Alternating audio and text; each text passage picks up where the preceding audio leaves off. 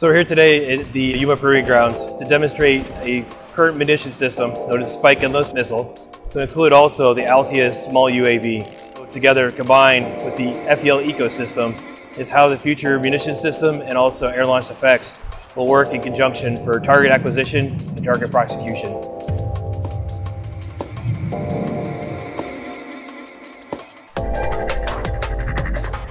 The Spike NLOS missile is a current capability with a long reach.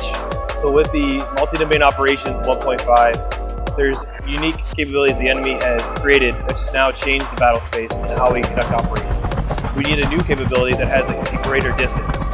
Hellfire is still a great missile, but we need a missile that can actually go beyond 20 kilometers to be able to prosecute targets that we're looking at in the enemy's battle space. It has the capability to be added onto the H-64, which we've learned. It does have applications to the future attack reconnaissance aircraft. It may have future capabilities, not just aviation, but also ground movement force as well. Those are requirements and also capabilities we're looking into.